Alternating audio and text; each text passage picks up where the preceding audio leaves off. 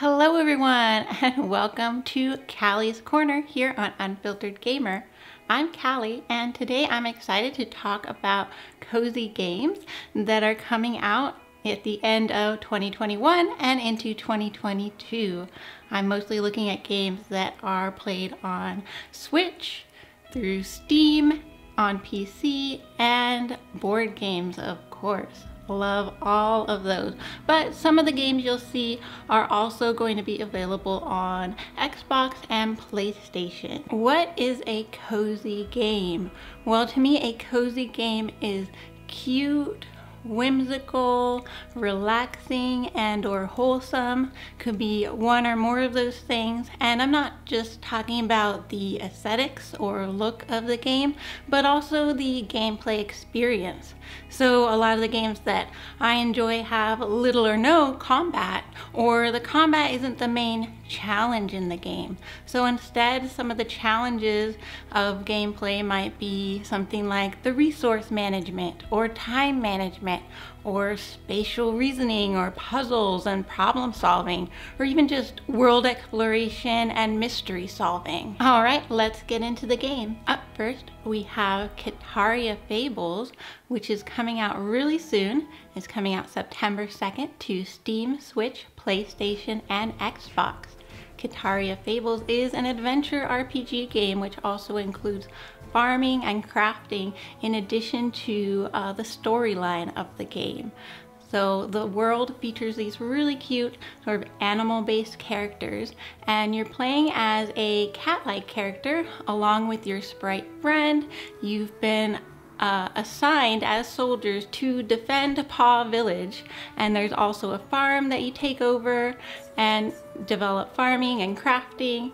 There's different combat systems that you can explore, whether it's melee, range, or magic, which is a big part of the storyline and mystery that unfolds. I played a demo version of this on Steam, which mostly included the combat and storyline portions of the game. So we got to explore a little bit of the beginning of the storyline, some of the combat. The combat was really easy, which is nice because it gives you that ability to try different systems without feeling like you're getting behind in skill points. There are different skill trees, and I'm excited to see the full game, which hopefully will be able to explore more of the farming and crafting side of the game. Coming out really soon here, September 2nd. Check out the links in the description below. Next up is Alchemic Cutie, coming September 28th to Steam. Alchemic Cutie is an adventure RPG where you are raising jellies, crafting through alchemy, and exploring the storyline of the island. The jellies have a ton of unique visuals, stats, and different attributes which you'll be able to combine as you collect and find them, breed them, and raise them, and then you'll enter them into competitions. The game has a really bright and delightful pixel style, which reminds me of Stardew Valley and Littlewood, two other cozy games that I highly recommend and love. In addition, the gameplay of raising the cute little jellies reminds me of some of the games from my youth, including Tamagotchi and Pokemon. Something about being nurturing and caring and raising these jellies brings to mind, to me, a really cozy and comfortable type of game to play. Check out the Steam page for Alchemic Cutie down below in the description. Next up is maybe a more well-known game, My Time at Sandrock by Pathia Games. Maybe more well-known because it is by the creators of My Time at Portia and kind of takes place in the same world, kind of a successor to My Time at Portia. My Time at Sandrock is slated to release on PC in spring 2022, and then later is going to come to Switch, PlayStation, and Xbox. Similar to My Time at Portia, in My Time at Sandrock, you are crafting and building, mining, exploring, and farming as well.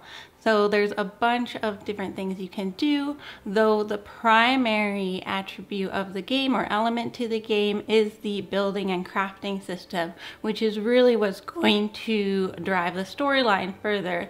And while there is some combat, I assume, just like my time at Portia, it will be more simple and straightforward, a little bit easier to manage. The developers consider this kind of a successor to My Time at Portia because they were able to sort of go back into their development process and coding process and just do things in a little bit better of a way, build a better foundation for all the things that they really wanted to do at My Time at Portia but couldn't, including multiplayer mode. So that part I am really excited about.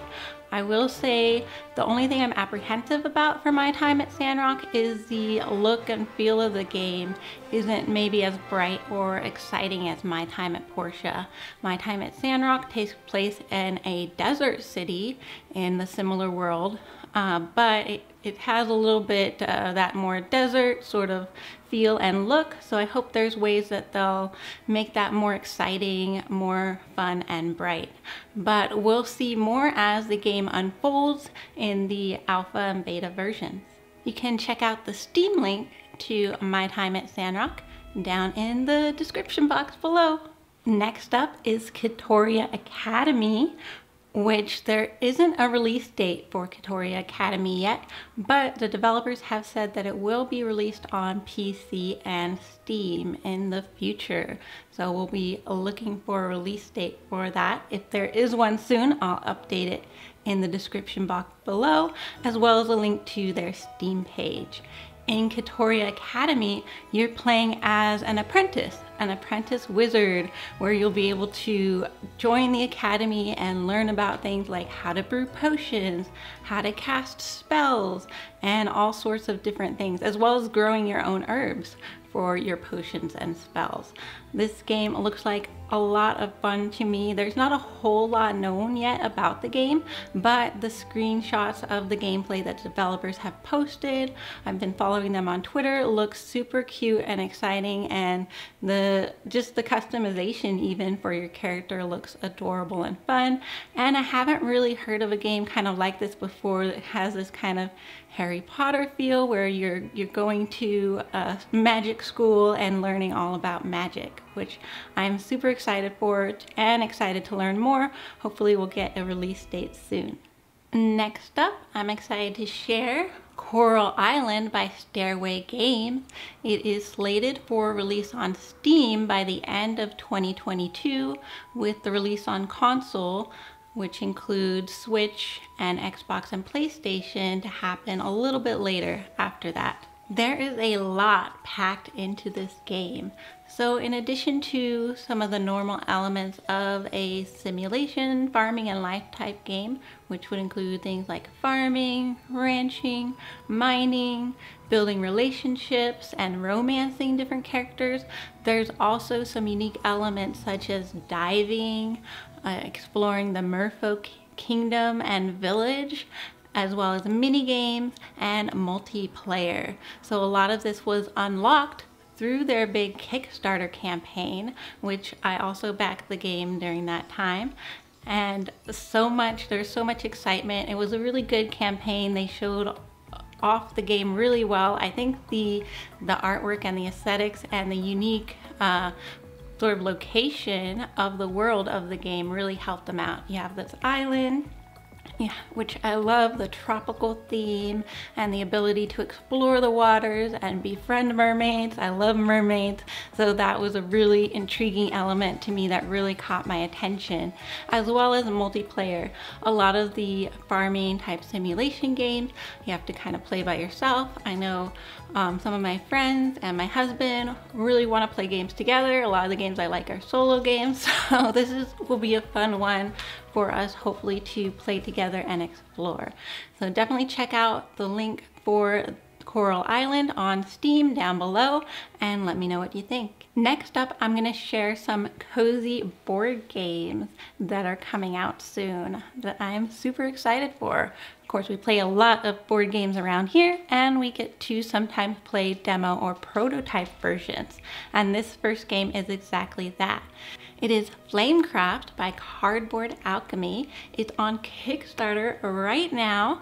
The Kickstarter ends September 2nd, so you still have a little bit of time as of posting this video if you'd like to consider backing it.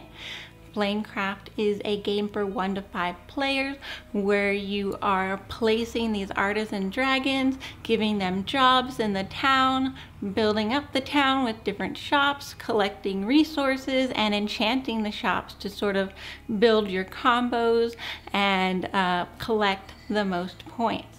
Flamecraft is a semi-cooperative game, so you're kind of cooperatively building the town, but everyone is scoring for their own individual selves, so there can only be one winner. That said, it is not the competitiveness is not vicious at all. It's really cozy and laid back.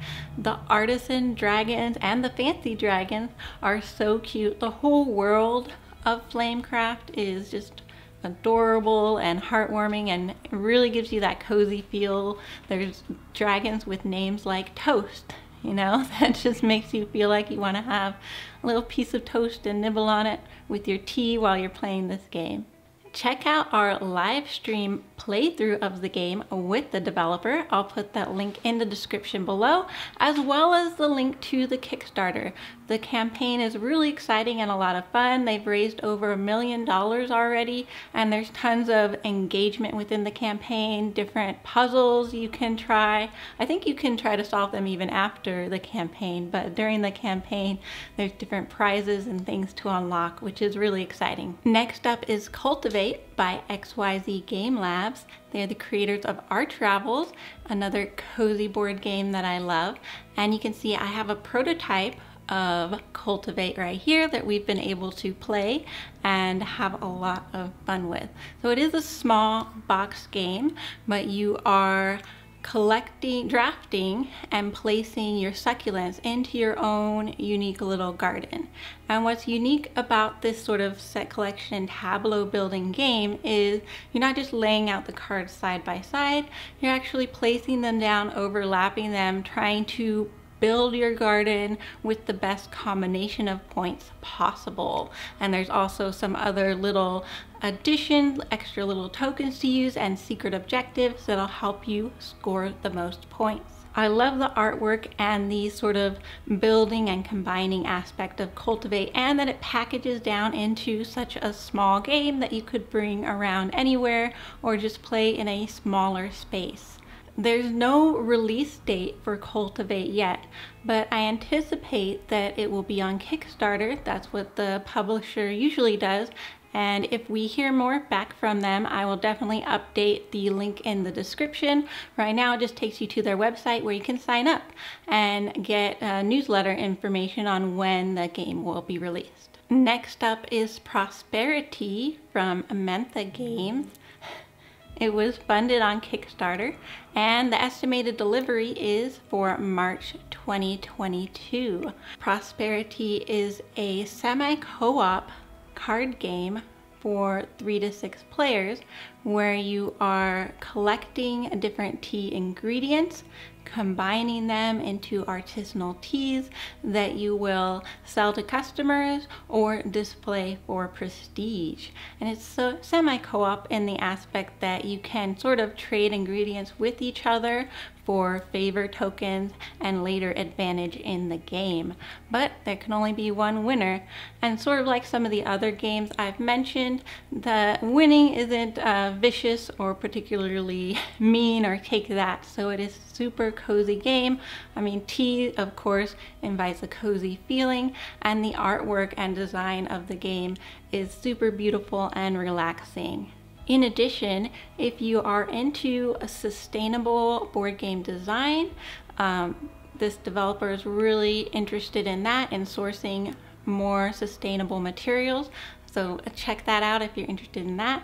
Also, you can check out my full review of Prosperity. I'll link the description in the box below, or link to the video in the description below, as well as our live stream playthrough of the game. Finally, the last board game I want to mention is Winter Haven Woods by Featherstone Games. It was fully funded on Kickstarter and is estimated to be delivered to backers in January 2022. Winterhaven Woods is a drafting and set collection card game for 1 to 6 players, super quick at 15 minutes of play. I don't know a whole lot about the gameplay. I didn't get to play a prototype or anything, but the artwork looks beautiful. We have the sort of woodland creatures theme as well as the winter backdrop of the game. The artwork is really stunning, and definitely those two themes, the woodland and winter, just make you think of being really cozy, cuddling up with your blanket and tea, and playing a fun game with your family and or friends. I hope you found something interesting in this list of games, something maybe new to you as well. Let me know in the comments below what sounded fun to you, or what you backed on Kickstarter, or what you're really excited for, what you're going to check out next. And if I missed any other games that kind of fit into this theme and category of cozy games that are coming out soon, let me know, especially if they're going to be on Switch, on Steam, or as a board or card game. Let me know in the comments. And of course, please like this video. I mean, if you've made it this far, you probably enjoyed the video, so please give a like, give a subscribe. There'll be more Calli's Corners videos coming out. If you've watched some of my videos before, you may notice we have a new set here that I'm excited to maybe evolve over time in our new house, maybe try some other setups as well. And as always, I look forward to seeing you guys next time.